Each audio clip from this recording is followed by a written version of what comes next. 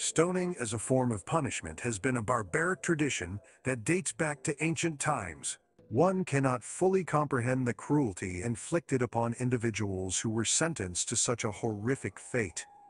The act of stoning involves gathering a crowd of people who pelt the condemned person with stones until they succumb to their injuries. The intention behind this gruesome method is not only to end a person's life, but also to subject them to extreme pain and public humiliation. To capture the essence of this cruel practice, let us envision an image that portrays the terrifying atmosphere in which stonings took place. Picture a dimly lit square, surrounded by onlookers with faces filled with a mix of morbid curiosity and sadistic pleasure. The dusty ground is stained with the blood of countless victims, an eerie reminder of the brutality of mankind. Stoning has been practiced by numerous civilizations throughout history, with varying degrees of intensity and frequency. It is documented in ancient Mesopotamia, where it was a common method of punishment for adultery, blasphemy, and other perceived sins against the gods. The Code of Hammurabi, one of the oldest known legal codes, even included specific guidelines for stoning.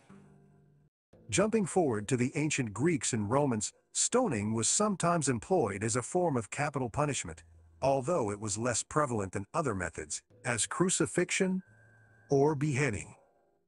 The practice continued into the medieval period, with various European societies resorting to stoning as a way to maintain order and punish transgressors. While stoning was not limited to any specific geographical region or time period, it has been most notably associated with certain cultures and religions. For instance, several ancient Near Eastern cultures, including ancient Israel, practiced stoning as a means of punishment. The Old Testament of the Bible contains numerous references to stoning, often citing it as the prescribed penalty for a range of offenses, including adultery, idolatry, and blasphemy.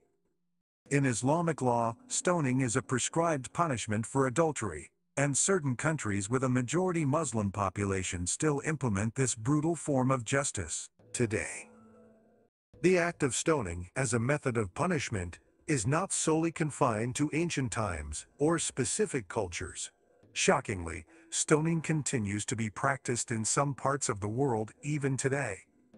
Although its prevalence has diminished, cases of stoning are occasionally reported in countries that adopt strict interpretations of religious laws. The punishment is most often carried out against individuals accused of adultery or engaging in extramarital affairs. Such cases still elicit international outcry and calls for the abolishment of this brutal practice. Stoning as a form of punishment serves as a haunting reminder of the capacity for cruelty that exists within humanity. From ancient Mesopotamia to the present day, the act of stoning has inflicted unimaginable pain and suffering upon countless individuals. It reflects a darker side of human nature, where mob mentality and a thirst for vengeance override empathy and compassion. As we confront the historical and ongoing existence of this practice, let us remember to advocate for justice, human rights, and the rejection of cruelty in all its and these forms